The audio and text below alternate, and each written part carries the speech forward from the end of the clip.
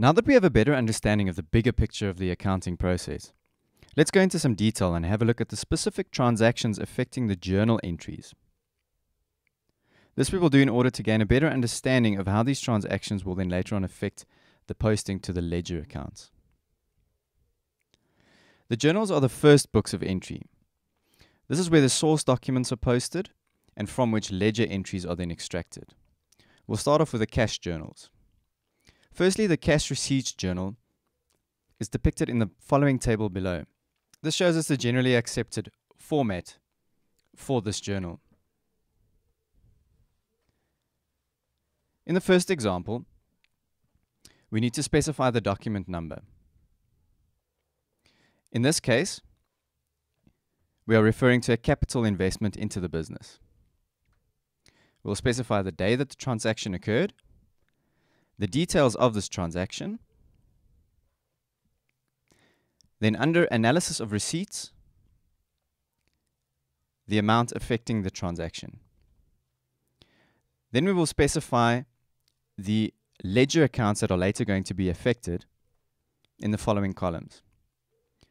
First of all, the bank column, which shows us that money was coming into the business. This was not a transaction affecting income or expenses. Thus, it doesn't appear under the current income column. This was a capital investment. Capital investment will then be shown under the sundry accounts section. Here we have 130,000 Rand. In our second example, this was a cash receipt relating to a service fee or sales. Under the document number, we have the receipt number, in this case CRR1, the day of the transaction, the details, and then under analysis of receipts, the amount, in this case 1,000 Rand.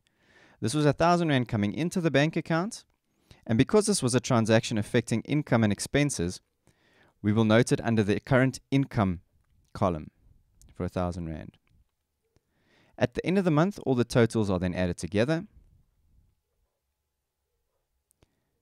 and our current income and sundry accounts should then always equal the total that's in the bank account.